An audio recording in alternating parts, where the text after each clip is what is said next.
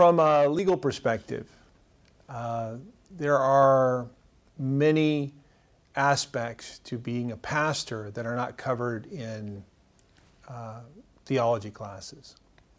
And there are more practical aspects that lawyers like myself would be more familiar with. And so I've got four of those things that maybe you can take away.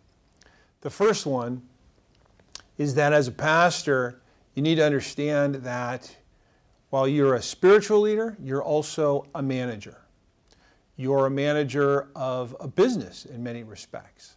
So while pastors like to think of themselves as, shepherding the flock, you also need to understand that you're operating a budget maybe worth hundreds of thousands of dollars or maybe $1 million or more. And to that extent, you need to understand that you need to manage maybe your website. You need to manage the real estate that you're operating. You need to manage the people that are working for you, even managing travel arrangements to go on a mission trip. All of those things need to be managed, and you are a manager, and you need to have people make sure that they are doing what you ask them to do, that you have a plan for how these things are going to be accomplished, and that people understand what that plan is. So it's not a matter of just being able to expect the Holy Spirit to work it all out for you.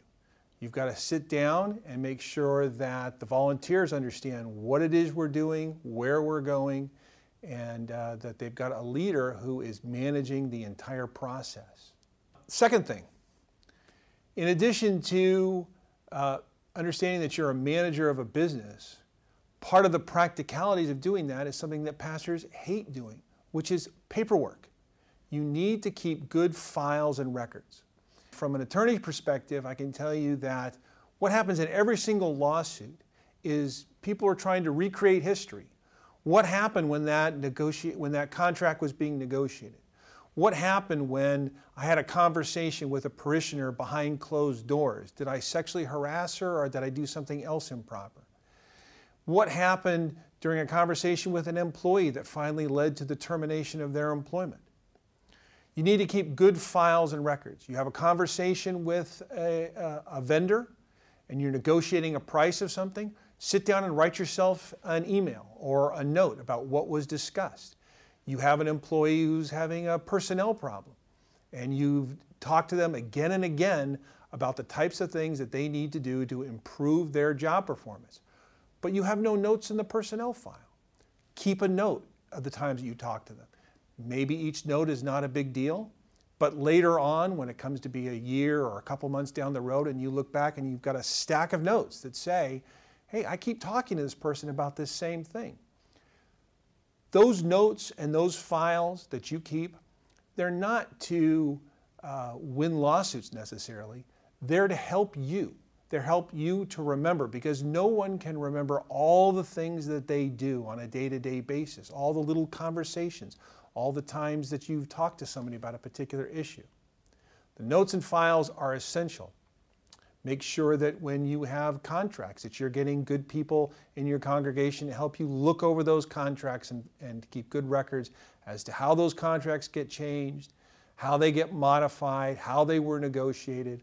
All that's going to become essential in case either you get sued or if somebody decides to sue the church at some point. The third point for you as a pastor and as a manager of this church business that you're operating is employment issues. Employment issues are huge for pastors. And I can tell you, as an employment attorney, I've represented a lot of churches. And in representing churches, I find that pastors, they want to do things on the fly. And staff often get very upset with their pastor leaders because they expect someone who's going to manage them and manage the operation. First and foremost, they expect you to pay them correctly. That may come as a shock to you. I can pay people any way I want to. No, you can't. Because even though you're a church, you have to apply by all the state and federal laws that govern how employees are going to be paid. You may find this shocking, but you can't pay every single employee a fixed salary. Everybody throughout the United States deserves overtime pay unless an employer can demonstrate that they're entitled to some sort of exemption from overtime. And in order to do that, you need to know what those rules are and how they apply. So paying your employees is essential. Second, you want to make sure you have good policies. Do you have a vacation policy? Heck, do you have a sabbatical policy? Do you have a leave of absence policy? Do you have a pregnancy leave policy? All of these policies are what other employers have and what employees expect when they come to a church. Have you reviewed those? Do they conform with the law? You want to make sure that all those things and all your ducks are in a row. The last thing, certainly not the last, it's just the last on my list of things that pastors should need to know, is insurance, insurance, insurance. You need to make sure as a manager that you're protecting this business organization that you have. You need to protect it from people, outsiders who come on to your property and may slip and fall at some point, and then they want to sue your organization. Do you have insurance for that? Do you have insurance for all the other types of mishaps or potential lawsuits? Do you have insurance for employment lawsuits? Do you have insurance for other types of things to protect your organization so that you don't find yourself one day with nothing? Do you have insurance that in case somebody embezzles from your church, that insurance will cover that embezzlement? So you need to make sure all those things are being covered. Do you have the insurance? Are you paying for the insurance? Make sure your premiums are up to speed. And if and when you get sued, make sure that you tender that lawsuit to your insurance company. I represented a church a few years ago, and that church had an insurance policy to protect it in that particular lawsuit.